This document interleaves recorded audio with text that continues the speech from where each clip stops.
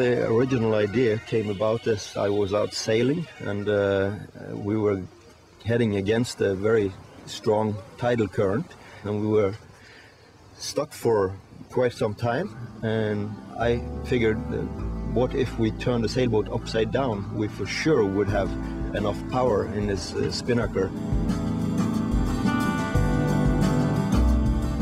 Børgesen's flash of inspiration resulted in a new device to harness the power of tidal currents.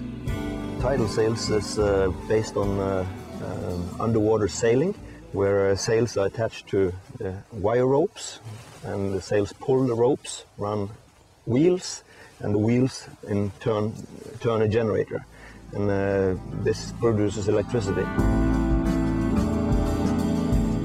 This fjord near Haugesund in Norway is a good spot to test the device.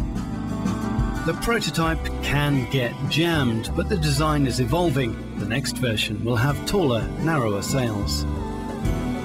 There are challenges, but on the other hand, we have lots of challenges on the smaller scale, which may not be a problem on a larger scale. This local engineering company is building the next demonstrator, which will be at least 100 meters long.